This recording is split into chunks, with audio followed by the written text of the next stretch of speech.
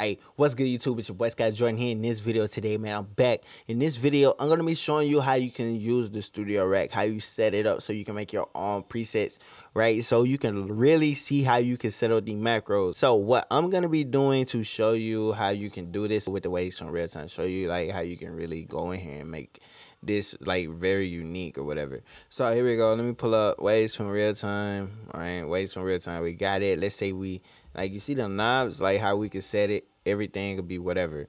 All right, so we could just set this up like whatever, create a scale, whatever, however we want to do this, right? Full reset. This is it, blank, nothing here. So this is the beauty of the Studio Rack plugin right here. So let's say like if we wanted to turn this into like our tracking plugin right here, just one Studio Rack plugin, and we just want to start off with the waves from real time. So this is what we do. We can go over here to this right here, and we can be like, okay, on and off.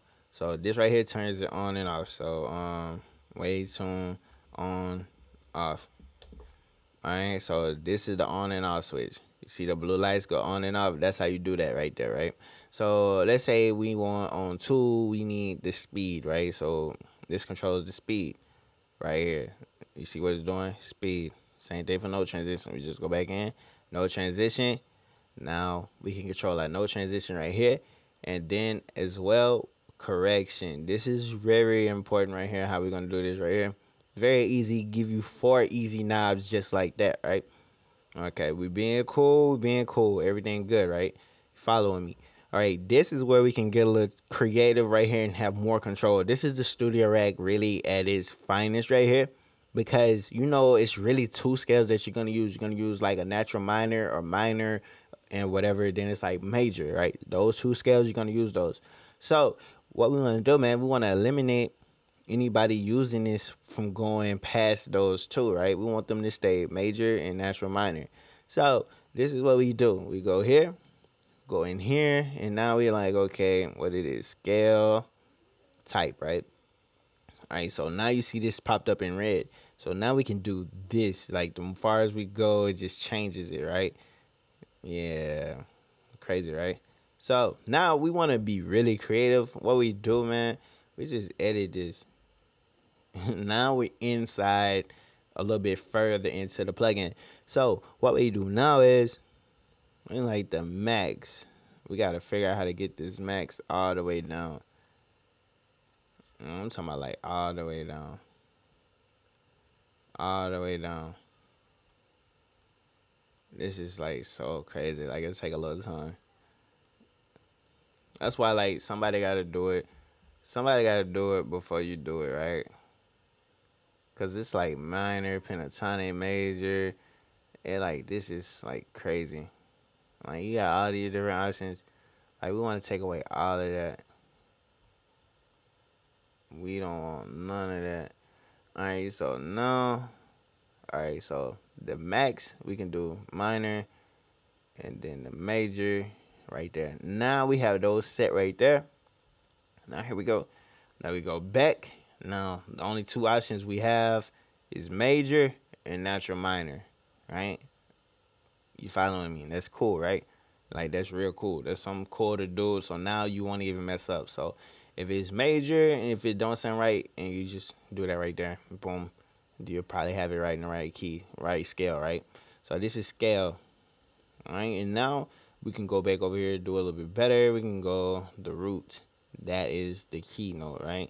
So I'm going to rename this just for y'all, man. Just so y'all know. Just so y'all know. Hold on, let me click on this real quick. Okay. Key. And this is the scale. That's spell scale, right? That shit look weird. Alright, so key. So now the key, we sit here and just go back and forth. Like, that's D, then that's D flat. You know, real easy. See how the control is right here? Like, this is like real interesting. This is like, yeah, this is like, you look cool. Like, instead of pulling up this plugin, like, you do everything right here. And then let's say we want to put like some compression. So like, we could put whatever compressor you want. I like the Sheps. I like to record with this, the Shep 73. I like to record with this. So what I'm gonna do is, I'm probably gonna set this right here, because all I do is turn this up and it just boosts my signal so I can sound like I hear everything a little bit louder than what I'm really doing, so I can really get into it, hear it, and really catch a vibe, have fun with it without being too loud outside of the microphone. Not, you know what I'm saying? So like if I get like too loud, it's gonna let me know. You feel me? So I just mess around with this. So what I can do is go over here and assign this to the output. All right. Sure, where is it at? Go to the output. So now I got control of the output, and this is the preamp. Alright, so this is the preamp volume. We can change this up and down. And then let's say we wanted to add like some reverb, right? So we could go in here, add like a parallel split to this. So now we can put in like some reverb or something. I need this main one to be dry. All right, so turn the second one on, turn the second on. Now we can drive in the plugin. Yeah. Ooh, shining blue. You feel me? So now it's like you got the waves on, everything was set. Like, ooh, ooh, ooh. Like, you see what we're doing? Like, it's low. Turn it up. I can hear myself a little bit better. Cool. And now it's like I can go here and be like, okay, let me see. I can set my reverb here. Yeah. Ooh. Yeah. So this right here, let's say we want to control that. When I find a slot, you just go here. We go parallel split. Okay. The many, where is it at? Reverb amount. And that should be the one in the middle. So let's see what we got. Yep. Perfect. Yeah.